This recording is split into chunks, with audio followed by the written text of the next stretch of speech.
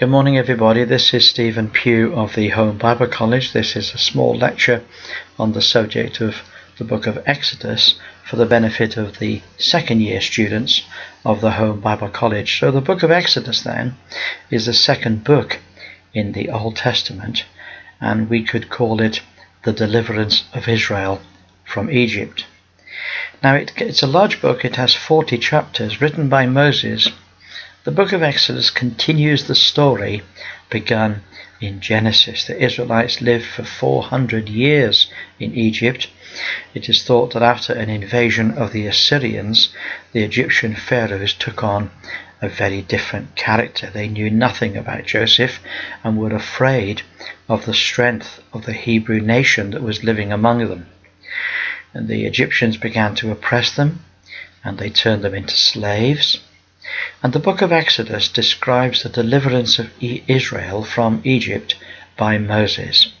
Joseph had brought them into the land of Egypt, and Moses would lead them out. 70 people entered Egypt in Genesis chapter 46 verse 27, but it is thought that they numbered about 2 million when they came out of Egypt.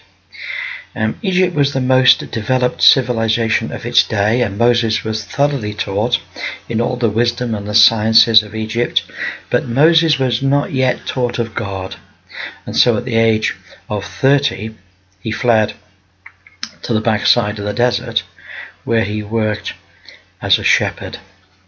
All of God's true leaders are shepherds. They come from the wilderness. They emerge from the wilderness with a red face from the blazing sun.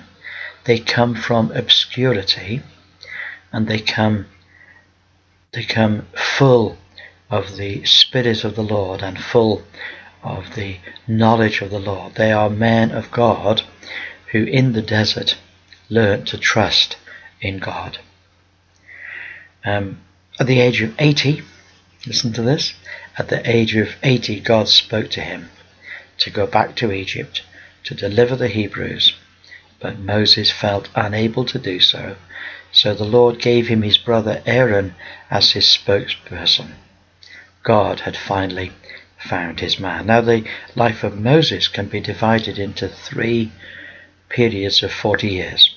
Between 1 to 40, he learnt to be somebody in Egypt. From 40 to 80, he learnt to be nobody in the backside of the desert. And from 80 to 120, he learnt what could happen in the life of a man that said, God for me. Now the story of Exodus is summarized for us in Hebrews chapter 11, verse 23 to 29. Let me read it for you. By faith Moses, when he was born, was hid 3 months of his parents, because they saw that he was a proper child, and they were not afraid of the king's commandment. By faith Moses, when he was come to years, refused to be called the son of Pharaoh's daughter, choosing rather to suffer affliction with the people of God than to enjoy the pleasures of sin for a season, esteeming the reproach of Christ greater riches than the treasures in Egypt, for he had respect unto the recompense of the reward.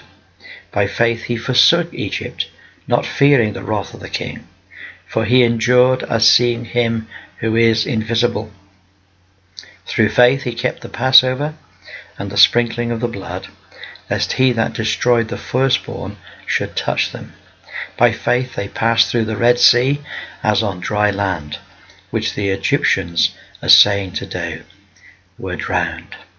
So that's the life of Moses, which is described in the book of Exodus. Now, the book of Exodus, in its very simple terms, describes a number of periods in the life of Israel. We have Israel in Egypt, number 1. Number 2 is Israel in the desert. And number 3 is Israel at Mount Sinai. So with Israel in Egypt, we have slavery and oppression. And then we have the birth of Moses, his childhood and adulthood. And then we have Moses' call and his return. And then we have the plagues and the Passover. So those are the 4 subjects of Israel in Egypt. And then we have that period of time, Israel in the desert. First of all, the leaving of Egypt, and then the crossing of the Red Sea, and then the complaining in the desert. And then we have that third part, which is Israel at Mount Sinai. So we have the giving of the law, the tabernacle instructions, the golden calf, and the tabernacle constructed. So these are the 3 aspects of the book of Exodus. It's a fantastic book, full of very interesting stories, and I think you'll be very much blessed to be reading through the book of Exodus. We look forward to speaking to you next time, and we wish you every blessing. God bless you. Bye for now.